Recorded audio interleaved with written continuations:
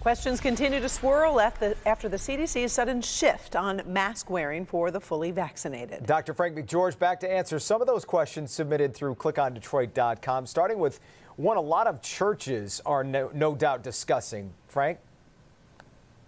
Yeah, Karen and Jason. So a viewer asks, can church choirs sing if all members have been vaccinated based on the new guidelines? Well, the answer is yes. But remember, non-vaccinated parishioners who are not in the choir should be sure to continue wearing masks.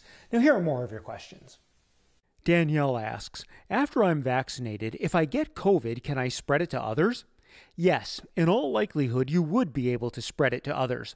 What we don't know is exactly how contagious a vaccinated person might be or for how long. Hopefully, in time, research will get a better handle on those specifics. For now, here's the CDC guidance. Fully vaccinated people should not visit private or public settings if they have tested positive for COVID-19 in the prior 10 days or are experiencing COVID-19 symptoms. Nancy wants to know, in the beginning of mask wearing, we were told that wearing masks provided more protection to other people than to the mask wearer. So how do we protect our children if their masks are more to protect others? Masks are primarily source control, meaning kids wearing masks are less likely to spread virus to other kids, but masks also do protect the wearer to a degree. No measure is perfect. In the end, it's about risk reduction. Susan asks, I have a friend in my building who got the J&J shot. Now she wishes she had gotten either the Pfizer or Moderna vaccines. Is it possible for her to go back and get the two-shot system?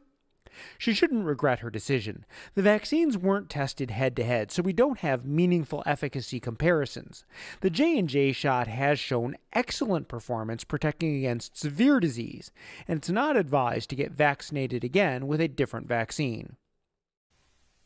Now finally, Lakeisha asks, I'm fully inoculated. Do I need to quarantine after a flight? Well, Lakeisha, the answer is no. In fact, here's the current CDC guidance for fully vaccinated domestic travelers. They do not need to get tested before or after travel unless their destination requires it, and they do not need to self-quarantine. Back to you. Really good stuff, Doc, especially now that things have changed. We only have more questions. We appreciate it.